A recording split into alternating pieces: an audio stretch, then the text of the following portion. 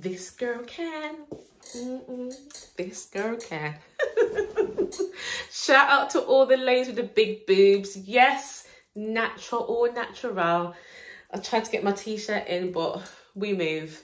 Anyway, let me just get to the video. Thank you for coming back to my channel. And as you've clicked so eagerly to know how to reinvent yourself, let's just get to it. As a mom of 4, I know how important it is to reinvent yourself along the journey of just being a mother. Because a lot of the time I noticed that society will have you boxed in to be that, okay, you're a mom now. The choice you've made is to be a mom. Now you must just be a mom, and that is just your bag. And I'm just here to tell you that no, there's more to life than being a mom. Oh, did I just say that out loud?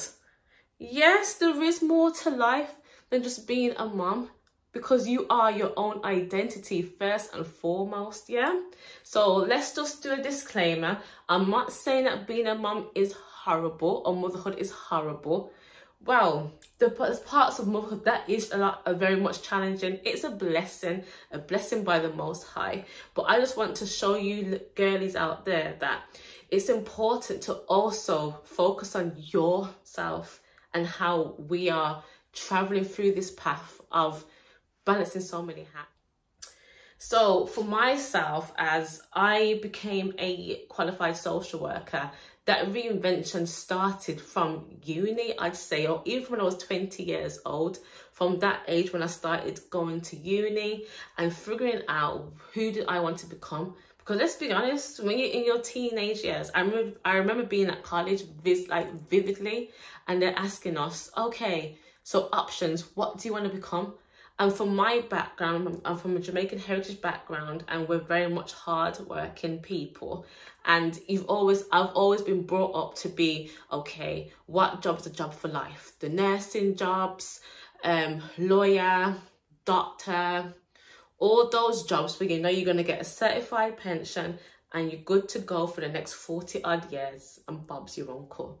And there's nothing wrong with that, because I know there's a lot of ladies out there, and men too, that really find fulfillment within them job roles. And hats off to you. I love that for you. For myself, it's been a journey. And through that reinvention journey, I had to figure out who did Octavia want to become. Do you know what I mean? Well, yeah, I'm gonna tell you what I mean. So when I first started studying, I actually was doing a social care and social policy degree. That was because I did not meet the criteria, the whole UCAS A-level points, to become a social worker. And in hindsight, I can see how important it was for me not to become a social worker in my early 20s. Controversial, but I just feel a bit of life living needs to be done to have such a heavy role.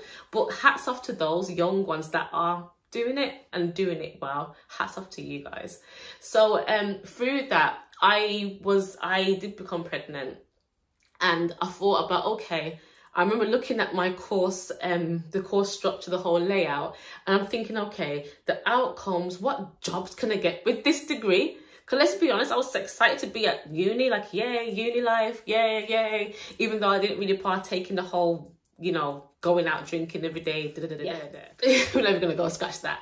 But point being is that there was no outcome. There wasn't like any jobs under what jobs you can get. It was very generic, and yeah. So for myself, I had to reinvent my mind myself and think, okay, let's do the nursing route. I remember applying for adult nursing. I was like, I think about 4 months pregnant, and I got on straight away. I was so happy, so excited, and I was ready for this change, for becoming something that would change my life and my firstborn's life. So I remember going through that process, and my head was set on, yeah, I'm going to become a nurse. And I actually wanted to do midwifery. So I'm thinking, yeah, do 3 years of adult nursing, do an extra 18 months of midwifery, and I've got it. I did not get it. And that's the thing about reinventing yourself. You have to be honest with yourself in terms of, is this for me? And if it doesn't serve a purpose no longer, then don't be afraid to change. Don't just change on a whim, but obviously really reevaluate the reason why you feel that you want to change this aspect of your life.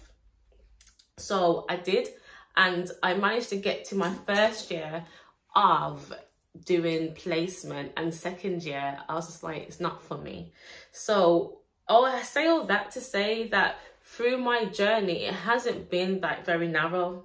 I've had children young, and I've always studied alongside that. And I know that at this point now, where I actually have become a social worker, through a very, you know, different path that led me to here, guess what? I'm no longer practicing as a social worker because I felt that it didn't meet my needs in terms of, it wasn't fulfilling. It wasn't fulfilling myself within my, just in terms of, I like to work one-on-one with my young people, and really getting the understanding of their life experience, and incorporating just support and really being that change for that person, that advocate for that person. And I felt that it became too much KPI. It was having an impact on my health. So I thought, this is not for me. But who's to say that these skills that I want to have and still want to incorporate with other people can't be done in a different way? And that's where I began that reinvention process of starting my own business of coaching in self-development for women. And it's very funny because if I'd looked back, if I'd thought of becoming a self-employed, you know, woman, even saying it now, I don't know why it makes me feel like, ooh, because there's no one in my immediate family that's self-employed, very much in a job and working. But I feel that in this life that we have one to live, you have to be daring and courageous to go for what really sits inside. And I know there's a book, I forgot what it's called. I might set the picture in here, but it talks about not going for your passion, but going for your skills. When you're going for a job or pursuing life as a career, pursuing a career job or pursuing something of interest, it's important to harness your skills that you're good at. And through that journey, you'll find what you are supposed to do. So I feel that that's been my journey. I know that I enjoy advocating for people that need my support, that are vulnerable. And I feel that through my journey of understanding and learning people's behaviors, this was definitely a no-brainer for me. So what did this look like for me?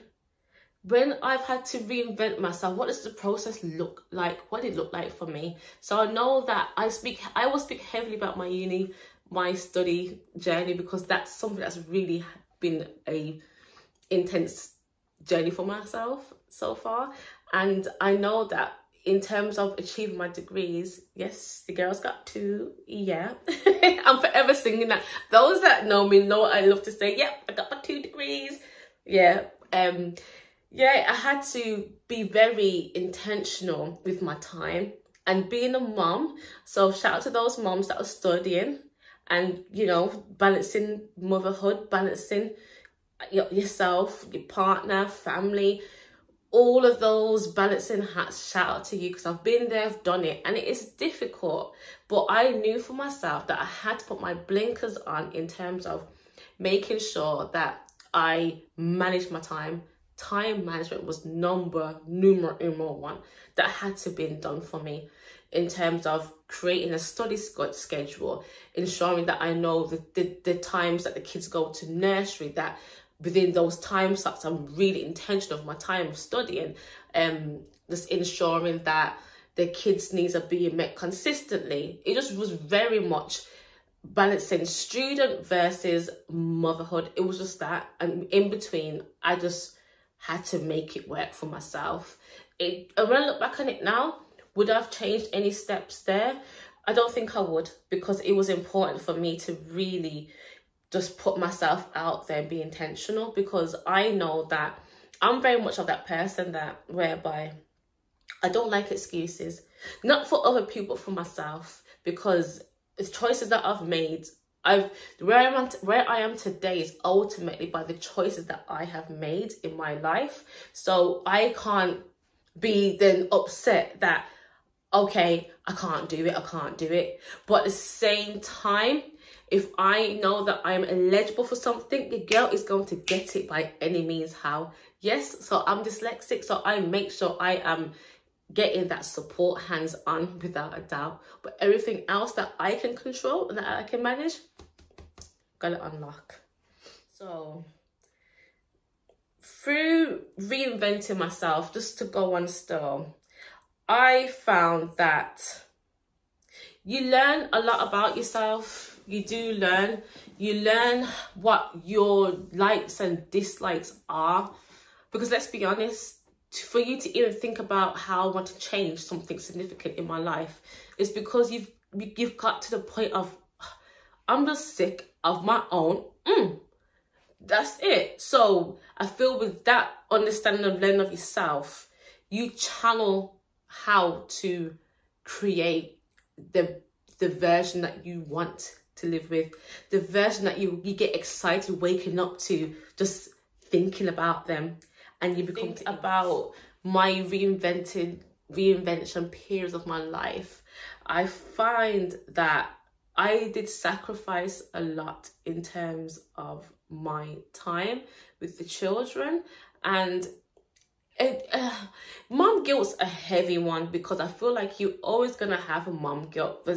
You're always gonna feel that you could have improved better in this place, or you could have been more present here. But I have to always think of the future. And not to say that I'm not living presently, but just think of what's the benefits, what are the benefits, what is outweighing the negatives. And that was the fact that their mother is going to be of a educational standpoint, and that's going to improve their life and my life, because I refuse to be a statistic. Hello, do you know what I mean? And I just love studying. I've always loved reading. I'm very inquisitive about just learning more and acquiring more knowledge. So why not? So yeah, you do take sacrifices, but obviously only you know what the sacrifices you're willing to take for this reinvention. And let's be honest, don't let sacrifice throw you off, because at the end of the day, it's going to be at the benefit of everyone around you. And if people feel a way that, oh, you brand new, and what? Like, life is about seasons, yeah? Life is about changing. Life is about evolving. We are not put on this earth to be the same person year in, year out. And it's so funny. I remember being on Instagram one time and seeing a reel that was from Eddie Murphy. He was on set. I think it was very old video. And it was basically him saying that we go through, say, 60 summers, this much amount of seasons, and it made me really reflect on our time on this earth. Please don't let your fears, don't let the naysayers throw you off of your reinvention, because you are worth it. No one told you that you're worth it. Reinventing yourself, I find that you adding skills to your toolbox, to that mental toolbox. How you change, you're adapting yourself. So you're growing resilience, you're understanding your self-worth more, you're putting in boundaries for yourself. All these things are very much necessary for you to become the person you have always destined to become. And I just wanted to literally finish this video on 3 tips on how